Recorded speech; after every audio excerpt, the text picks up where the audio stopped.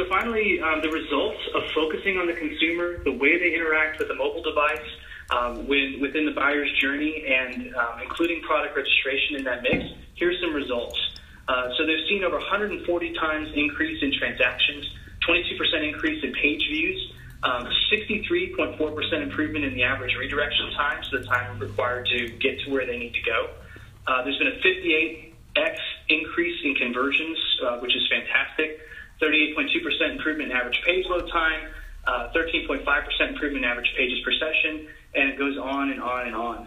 I think that what is significant about this is that this approach is proven. It's the integrated approach that I think a lot of companies really strive for, and they know that they need in principle, but they don't necessarily know how to get started, or that in order to end up at this place, you really do need to get started in the journey. And what role, what this looks like for the consumer being part of something that's this integrated is so important in all of that. So that's what we do, is we help companies to get started and head in the right direction.